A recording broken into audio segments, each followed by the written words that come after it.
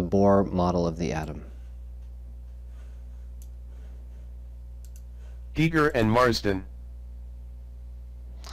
So remember Rutherford's gold foil experiment, where he shot alpha particles at gold foil, and most of them passed through, but some of them were deflected. Some of them even bounced backwards. So he decided there must be a nucleus inside the center of the atom.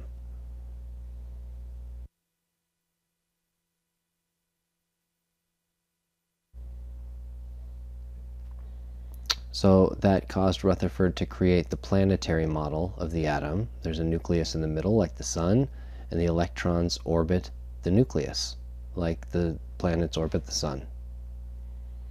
But because these particles are charged, and charged particles moving relative to each other lose energy, then this model, under classical physics of the day, would predict that the electron would lose energy as it rotated around the nucleus, and then it would crash into the nucleus.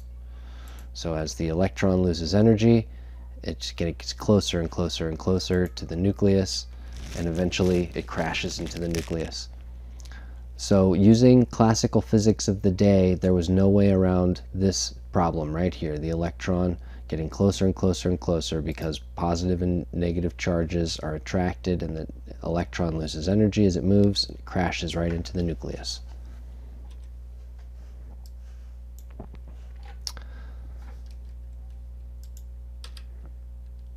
So Rutherford's nuclear model, as a result of the gold foil experiment, remember what came before was the plum pudding model. They didn't know there was a nucleus. They did know there was electrons because J.J. Thomson had shown that there are particles common to all elements using his cathode ray tube. And so we knew that there were particles called electrons, but not that there was a nucleus, and so we thought those electrons were dispersed within a cloud of positive charge, called the plum pudding model. So Rutherford's nuclear model, he discovered the nucleus and said, well, most of the atom is empty space. There's a dense nucleus in the center, and the electrons kind of orbit that nucleus like planets orbiting the sun. So here's the sun, here are the electrons orbiting the nucleus. So this was Rutherford's nuclear model. Of course, electrons are moving charged particles, and moving charged particles give off energy. They give off electromagnetic radiation. Therefore, electrons should be glowing because they're giving off energy, and as they give off energy, they should be slowing down. So electrons should be glowing, and they should be slowing down according to this theory, and the atom should collapse because the electron would crash right into the nucleus. But because we know that doesn't happen, and everyday objects are not glowing, then we know that there must be something wrong with this theory. Either the theory itself is wrong, or the physics of the day was wrong, classical physics of the day. So Bohr suggested that instead of the electron being able to have any energy value, any possible energy value, that the energy of an electron was more like a ladder. And the electron could be down here at the bottom rung, or the electron could be here in the second rung, but the electron could not have the energy in between. So remember, when we saw the spiral, we saw the electron spiraling closer and closer and closer to the nucleus until it hits the nucleus. Well, that assumes that the electron can get a little bit closer and a little bit closer and a little bit closer and a little bit closer to the nucleus. Well, Bohr said that's not possible. The electron can get this close. It can go from here to here in one big jump, and it can go from here to here in one big jump, and it can go from here to here in one big jump, but it can't really spiral closer, because spiraling closer to the nucleus would kind of imply that the electron was doing this. It was going here, then it gets a little closer, then it gets a little closer. Now it's here in between those 3 and 4. The electron is now it's at 3, now it's a little bit less than 3, a little bit less, now it's 2.5, right? And it's just getting closer and closer and closer. This is what is implied when the electron is spiraling into the nucleus. But Bohr says, no, the electron can be here, then it disappears, and then it reappears and it's right here, and then it slows down a little bit more, and it drops right down to this level, and it slows down a little bit more, it's going to drop down to this level, And if it slows down a little bit more, it'll drop here. And if it slows down a little bit more, it'll drop here. But if it slows down a little bit more, it can't drop any further. This is the bottom of the ladder. So Bohr said the bottom rung of the ladder is as close to the nucleus as the electron can possibly get. It can only climb on these rungs, and when it gets down to the bottom, it can't get any closer. So it can't crash into the nucleus because it can't get closer to the nucleus than the bottom rung of the ladder. So what this implies is that how that electron would eventually get from out here and fall down, because, well, as I said, maybe it was on the outside rung of the ladder, and then it goes down to this rung, and then this rung, and then this rung, and this rung. Well, how does the electron get out there in the first place? Well, all atoms are capable of absorbing energy, and when atoms absorb energy, their electrons start to rotate further away from the nucleus. So we can imagine that there's an electron that's kind of right here, right next. This is Mercury, an electron like Mercury, rotating right next to the nucleus like Mercury rotates next to the sun. If that atom absorbs energy, whatever this is, we'll explain energy later. It absorbs energy. Now this electron that was right next to the nucleus, now it's going to shoot way out here, and it's going to go to one of these outer rungs of the ladder. So the electron can gain energy and go from the lowest rung of the ladder out to the outer rung of the ladder. And now the electron is suddenly out here. Now it's Mercury. The electron gains energy and it goes way out to the last orbit, the last rung of the ladder. And then out here it's unstable. The electron wants to get closer to the nucleus. So as it falls down, it can't exist in this space in between, but it can go from this rung, and then suddenly it appears down here in this one, n equals 4. And then n equals 4, it's going to lose a little bit more energy, and it's going to relax. It's going to go down here to n equals 3. And it's going to relax and go down to n equals 2, and then relax and go down to n equals 1. So as it's excited, it can absorb energy, and it can get excited to an outer rung. And when it's on an outer rung, it can relax. The electron can relax back down to an inner rung. In order to be excited and move from the inner orbital to an outer orbital, an electron must absorb energy. And in order for an electron to relax, to go from an outer rung down, down, down, down, down, in order for it to relax, it must release energy. So energy cannot be created or destroyed. Energy just transforms. So energy comes in some form, and it gets transformed. The electron goes out here. Now the electron has more energy. It absorbed that energy. Now the electron itself has more energy. Now the electron's going to fall back down. And when it falls back down, it's losing energy. Well, where does that energy go if energy can't be destroyed? Well, it leaves the atom in some other form. It leaves as heat or as light.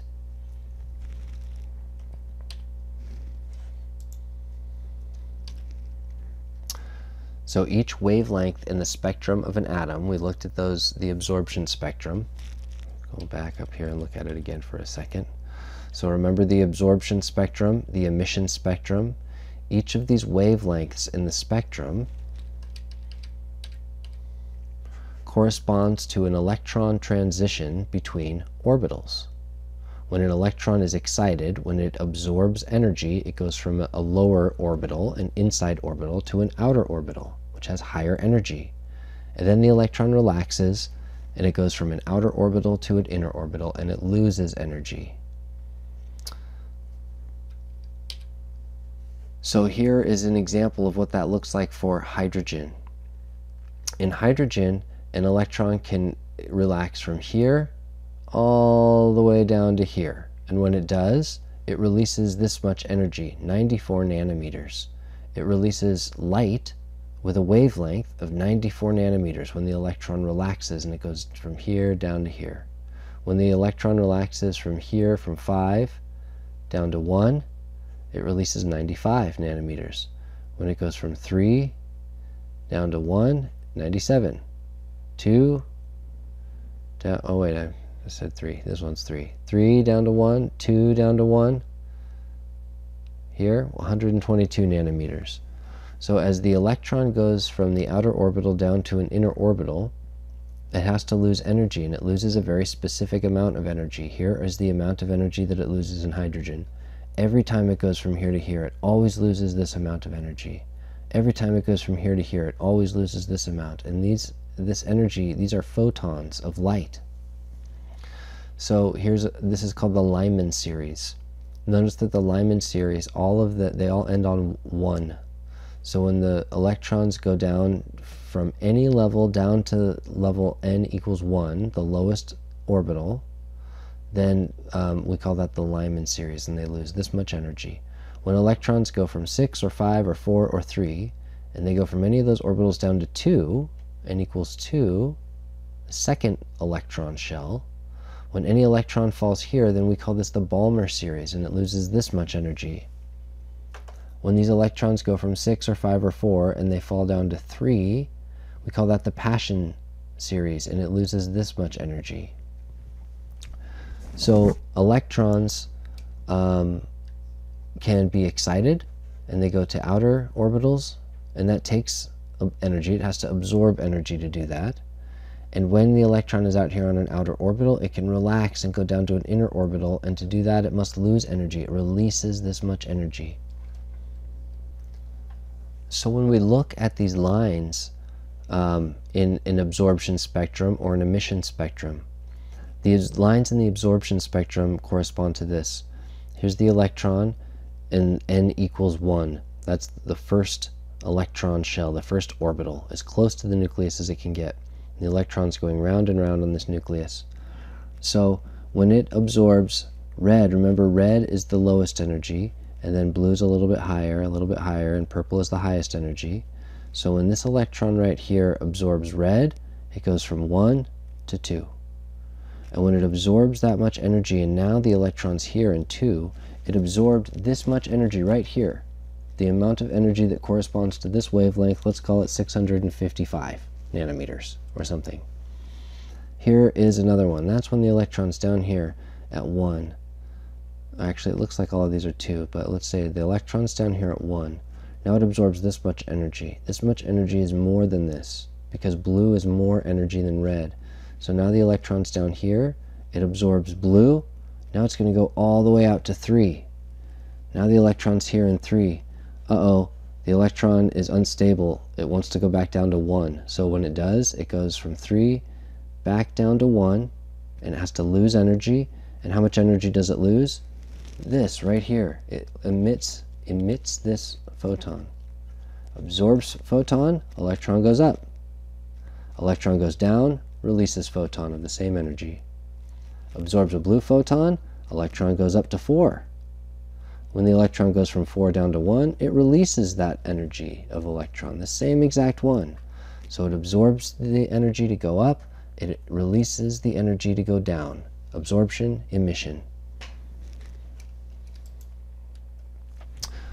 We can calculate the amount of energy that's involved in these absorptions and emissions, because we know the amount of energy that's associated with a certain wavelength.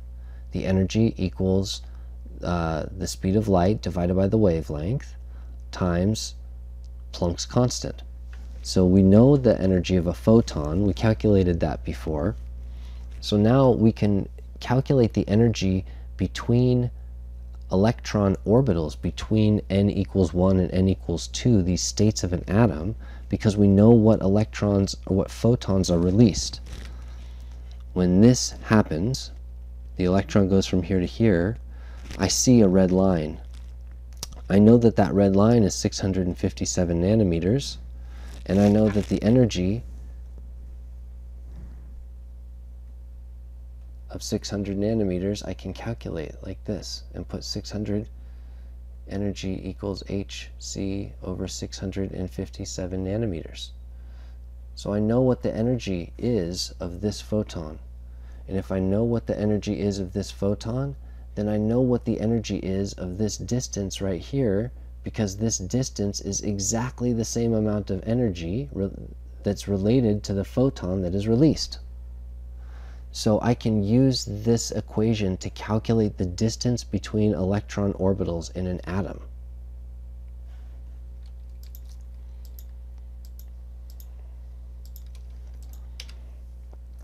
Here's what that looks like. So if I know that the energy of an electron is the change in energy is the difference of the energy of the electron in the final state minus the initial state. If it has a lot of energy in the initial state and less energy in the final state, then that energy of the electron went down and it was released. The emitted photon is how much energy, the change in energy is the negative of the change in energy of the electron. So what that means is that if I know the energy of a photon using this equation right here, and we know the distance between, we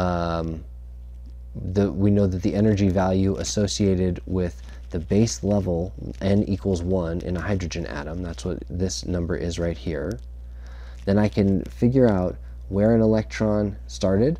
Was it at n equals 6 or n equals 5 or n equals 4? What orbital did it start in? And what orbital did it end in? So, to say that again, if I know what the wavelength of the photon is, because I can see it in this spectrum, I can see these lines, I can measure these wavelengths, I can calculate this energy. If I know what that energy is, then I can also calculate this distance. Well, which transition, 5 to 4 or 5 to 3 or 5 to 2 or 5 to 1, which transition gave me this line right here? I can use this equation to determine that information. So here's what that looks like graphically. The lowest energy, it's a little bit too low here.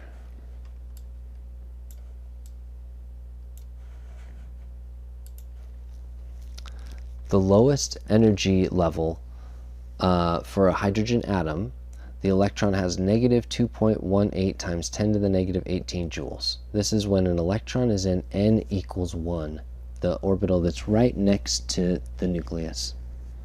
So we can put this picture right over here. Here's the nucleus. Here are my orbitals. 4, 5, and then I can put the numbers on there. This is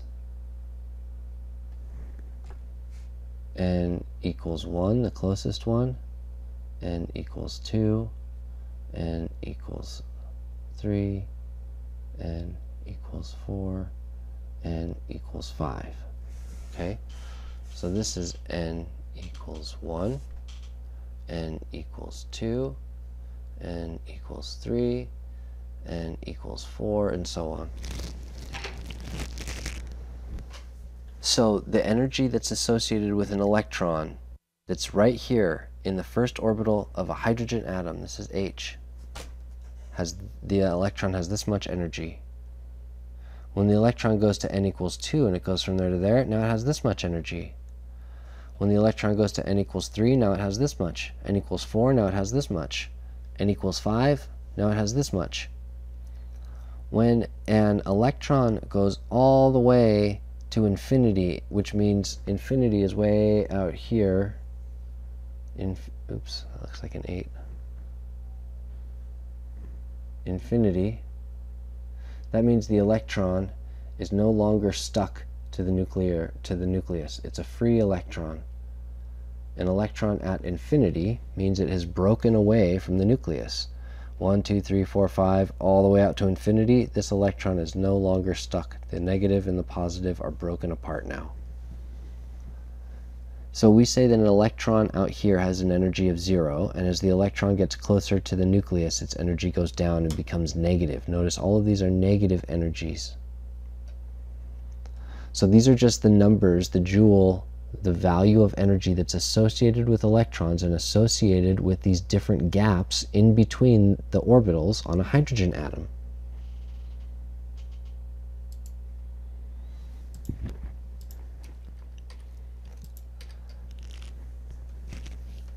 So if an electron starts in orbital 1, the closest to the nucleus, that electron can go up to orbital 2, or it can go from 1 to 3, or it can go from 1 to 4, 1 to 5, 1 to 6, 1 to infinity.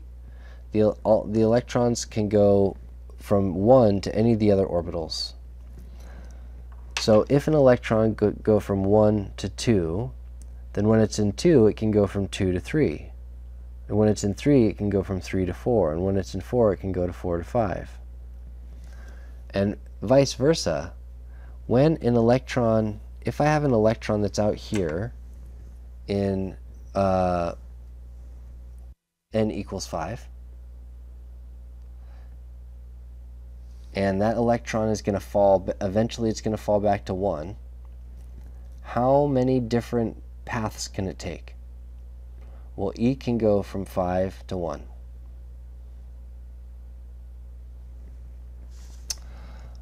But E could also go from 5 to 2, and then to 1.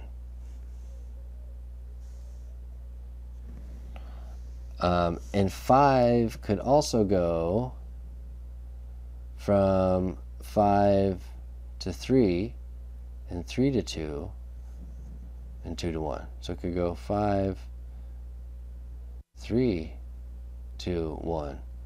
And obviously it could go to 4, and then 3, and then 2, and then 1. So an electron could take this path.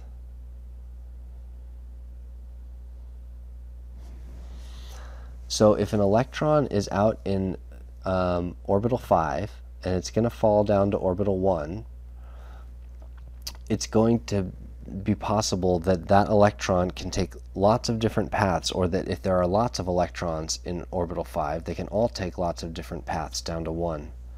And when they do that, they're going to make lots of different lines in the spectrum, lots of different spectral lines. So how many? Well, if I have an electron that's in 2, it can only go down, it can only do one path, 2 to 1.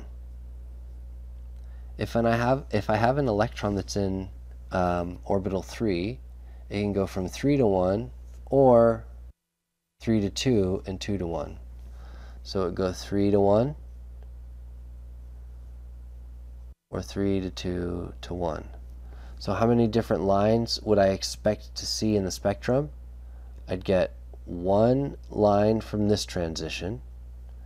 I'd get one line in the spectrum from this transition, 3 to 2, and I'd get one line in this transition from 2 to 1. So I would get 3 total lines in the spectrum. Here's my spectrum, right? I get a green one, maybe, and a red one, maybe, and a yellow one.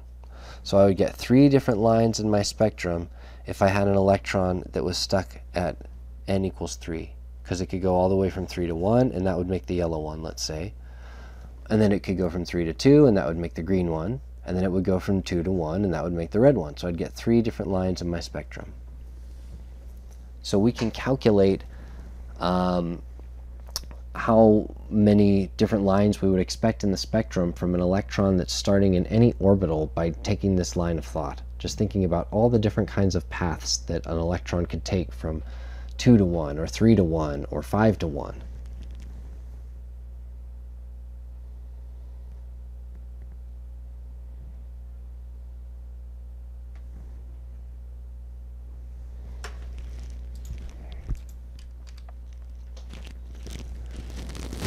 Okay, using the following equation, calculate the wavelength of the photon released when an excited electron drops from the 5th energy level to the 2nd energy level of a hydrogen atom.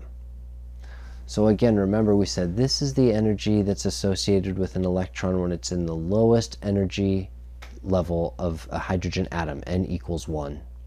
So the change in energy from an electron that's falling from 5, the 5th energy level, to the 2nd, from 5 to 2, I can calculate that using this equation and plugging the 5 and the 2 in here.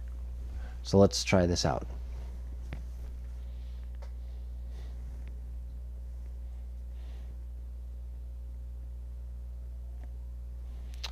All right, delta E equals negative 2.178 times 10 to the negative 18 joules times 1 over n final. So what is the final orbital that my electron ends up in? This one says an excited electron drops from 5 to 2. So the final energy, where does it end up? N equals 2. Squared, don't forget the square, minus 1 over n initial. This is where the electron started. Where did it start? The electron drops from 5, so it started at 5. 5 squared. All right, let's plug this into the calculator. I get 1/4 minus 1/25.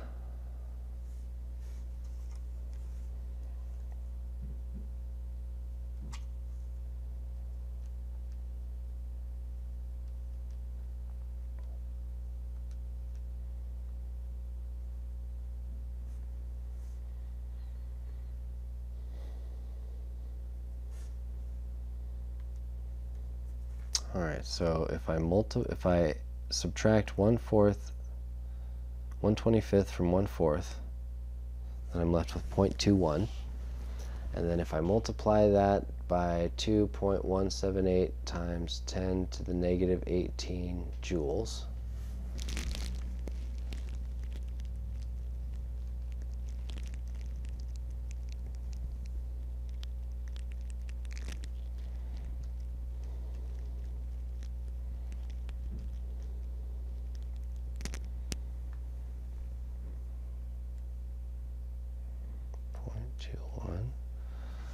equals negative 4.5738 times 10 to the negative 19 joules. All right, so the energy, this is the change in energy from the electron falling from 5 to 2. So how much energy does the photon have that is emitted when this electron goes from 5 to 2? Well, remember, the photon has the exact same amount of energy that this lost. So if the electron is losing negative 4.5738 times 10 to the negative 19 joules, then the photon has positive 4.5738 times 10 to the negative 19 joules, because the photon took that energy. So this is the change of the energy in the electron.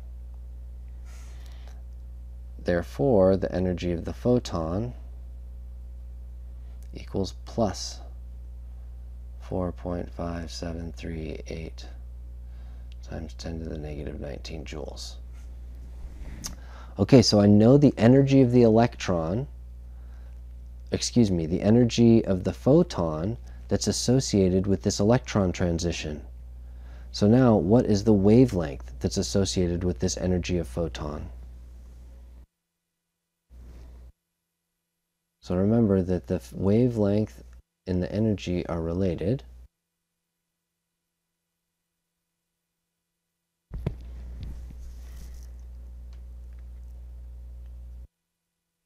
hc over lambda, or lambda equals hc over the energy of the photon. So h is 6.626 times 10 to the negative 34 joule seconds. Planck's constant. It's a constant. It's always the same. Speed of light is a constant, 2.99 times 10 to the 8th meters per second, divided by the energy, 4.5738 times 10 to the negative 19 joules.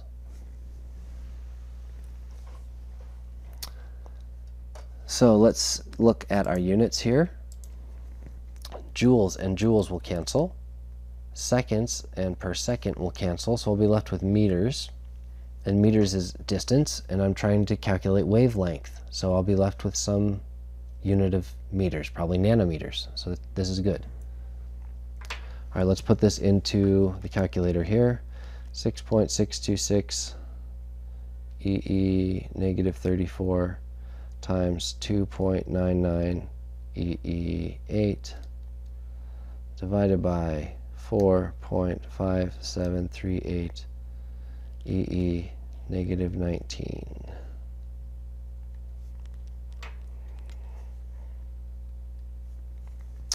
So lambda equals 4.33 times 10 to the negative 7 meters.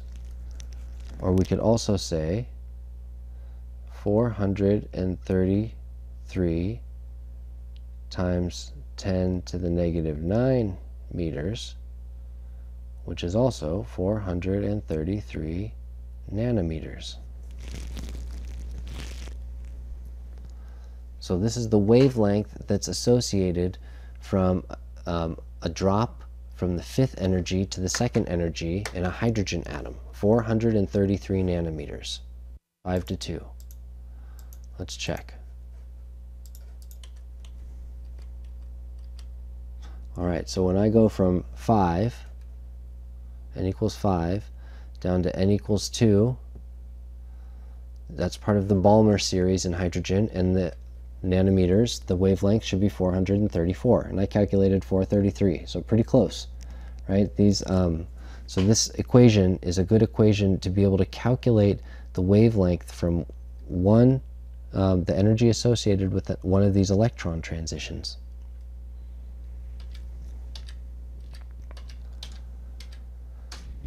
What is the maximum number of emission lines when the excited electron of an H atom in n equals 6 drops to the ground state?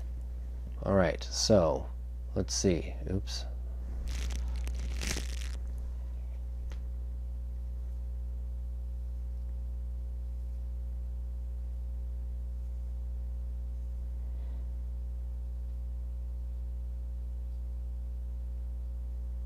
All right, so let's look at all the different ways that an electron that starts in 6 can get down to 1. Come on. All right, it can go from 6 to 5, 6 to 4, 6 to 3, 6 to 2, or 6 to 1. So starting from 6, it could go to any of those. So if it could get from 6, then it could get to 5. So from 5, it could get this, this, this, this. I don't know why I went down on the first one and up on the second one, but the point being that if I'm starting in 6, I can get to any level below it. If I'm starting in 5, I can get to any level below it. If I'm starting in 4, I can get to any level below it.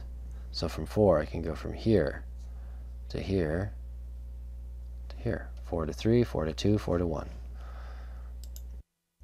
I'm running out of colors here. Let's see. Do black. So if I'm in 3, I can go from here to here. And I've only got one left. Make it red. Here to here. So these are all the possible transitions that if an electron is in 6, that electron can get to it can go to any level below it, including 5. So if that electron from 6 finds its way to 5, it can take any of these paths. If that electron from 6 finds its way to 4, it can take any of these paths. If that electron from 6 finds its way to 3, it can take any of these paths. And if that electron from 6 finds its way to 2, it can take this path. So how many is that? 1, 2, 3, 4, 5, 6, 7, 8, 9, 10, 11, 12, 13, 14, 15. So how many emission lines would we see? 15.